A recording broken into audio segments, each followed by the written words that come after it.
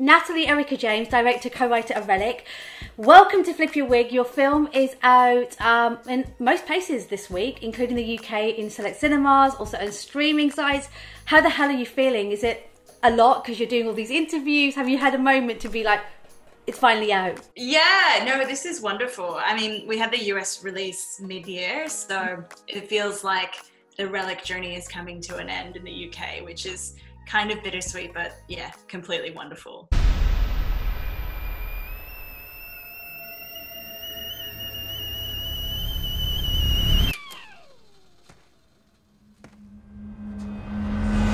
And I can't believe this is your debut feature.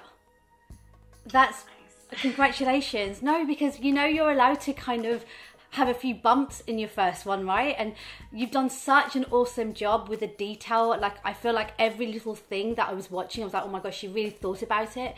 Now, does it feel, are you happy when you watch it back now, thinking all the times that maybe people thought I was being a little bit anal, a little bit extra, it was all worth it? I needed all those bits for this film to be what it needed to be. Yeah, no, I have to say I haven't seen it since Jan, and I probably am happy not watching it for a long time because, you know, you work on the thing for 6 years probably, and you know, in post you're watching it over and over. So I'm quite happy not watching it for some time, but I definitely have to say that the way people are responding, it feels very well worth it. Yeah. Tea? Do you know where you were, Mum? I suppose I went out. Is it a surprise? Because you've got all the festivals behind it, Sundance, various people, everybody was screaming about it quite early on. Does it still surprise you? Like, I don't know if you're a social media queen, do you check to see what people are saying? Not just the critics, but actually people that just love films? Yeah, I guess, yeah, I would say it's a surprise either way because you quickly lose perspective when you're in the thick of it, and I could not have told you how people would have responded to it when I finished it. So it has been a very pleasant surprise, and I try not to read anything that's like on Twitter or YouTube or anything like that. I just find it way too confronting. So it's been mostly kind of reviews that friends have sent me and that kind of thing. What's this? That was on the property when your grandfather inherited it. His mind wasn't there in the end. You can't put Gran in a home. Do you know when I know diversity, equality is all sorted is when we stop asking these questions? Because a part of me just feels like you're having this huge moment and I don't want it to be about you're a woman. You're a diverse woman, you know. But I feel like at the same time, you are an example of somebody that's rocking it, had 3 leading ladies from 3 different generations in a film. Sometimes women, even of a certain age, stop being given leading roles. And it's hard not to mention it. So I don't know. What are your thoughts on this subject? It's a hard one because, yeah, I agree. It would be lovely to, you know, for it not to be a topic of conversation. It's just a fact of life. I think that it's very encouraging to see all of the progress that's been made so far, and particularly in the horror genre, and the idea of kind of reclaiming that space for women and for people of color. That's really exciting as well. But I still think the numbers are pretty abysmal, and the percentage of, you know, men to women are still pretty low. So I think we need to remain vigilant. That would be my remark on that.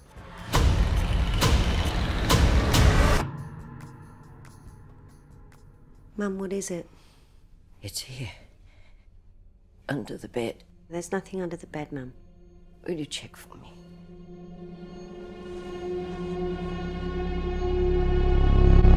The cast was so brilliant. Everybody just seemed like a little family, like it was such fun, but equally very intense. And they've said in front of you, I've seen in many interviews, that you were quite tough. And there were times when they were being a bit stroppy with you, but they still absolutely believed in your vision. As a first-time feature film director, that is so flipping rare, when your cast completely trust you and say, yes, we'll do whatever you say. I mean, how did that feel, and how difficult was it for you to get their trust? Yeah, I felt like, I mean, that was definitely my biggest fear probably going into the project, you know, working with such experienced actors, and that relationship, you know, really has to work to be able to direct effectively. But yeah, I wouldn't say, you know, I think you just have to show up every day and, you know, be passionate about your work, and that's probably the thing that will shine through to your actors. But yeah, I definitely felt like they had my back the whole way through. And even though there were, you know, moments that were, I think are inevitable when they're having to work in such kind of heightened emotional states, the whole time I never felt like, yeah, any pushback on anything. It was truly a collaboration. So yeah. Was there a moment between four of you that you think, that was that moment from shooting the film that's going to stay with me? Probably some of the stunts that we had to do. Yeah, and you know, probably shooting that kind of tussle on the floor at the end of the film, that was the most mental in terms of the amount of action that was happening, and you know, the two cameras going handheld as well. And yeah, I think it was fun, and felt kind of not risky in a safety kind of way, but like we were pushing the edges or something. So yeah, I think we had a lot of fun doing those things.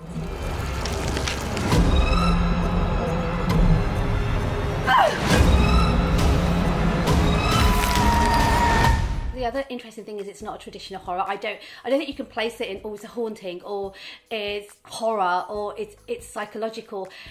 But the time that we're living in, and talking about mortality and just how we feel about health and age as well, you know, Alzheimer's, dementia, just various things. There was a film I watched recently at London Film Festival, Supernova, which was all about a couple and one having early signs of dementia and wanting to make a choice of not being around before he starts to lose his kind of senses, because he's a writer, he's super creative. So it's really interesting because in this story, in this film, I think that you absolutely made us think about those things even more so as well. My grandmother had Alzheimer's for quite a while before she passed, and I actually started writing it when I was taking a trip to go visit her. So yeah, I was very much steeped in, you know, working through some of my feelings in that experience, and watching my mother's relationship with my grandmother change over time, and all those kinds of things. And those really kind of unsettling moments that arise from, you know, someone who's losing parts of themselves and sees you as a stranger. Like, that's a really scary kind of thing to experience as well. So yeah, I'm glad those kind of big themes about mortality came across. And for me, I feel like it has to have, you know, I really am drawn to stories and films because of their ideas. And so in some ways the genre is the vehicle that pushes the narrative forward, but it really is about, you know, what are we saying here with the film, and what message are we putting out into the world. Gran? Mom?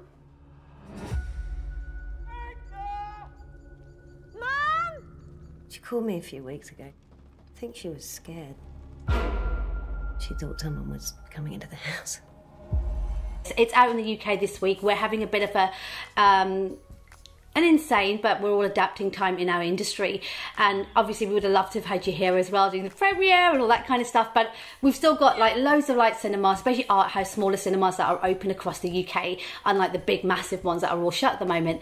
How much would you love people to go to the cinema to watch this film rather than a streaming? I mean, it's great, they've got that choice, but the cinema experience is so flipping different, isn't it? Yeah, absolutely. I think, I mean, the main thing is probably that you get to watch it with other people, and I feel like horror really is best enjoyed in a group, and a socially distanced group, hopefully. Yeah. But it's like comedy, you know, you kind of absorb the atmosphere around you in the audience, so it can really heighten the experience. And also, of course, you know, be brilliant for people to see it in the darkness of a cinema, and with the sound system as well, all important in horror. So Natalie, congratulations. I hope you get to really enjoy your feature film. Thank you so much for talking to me. I can't wait for everyone to watch it and just be completely freaked out. Thank you so much, appreciate it.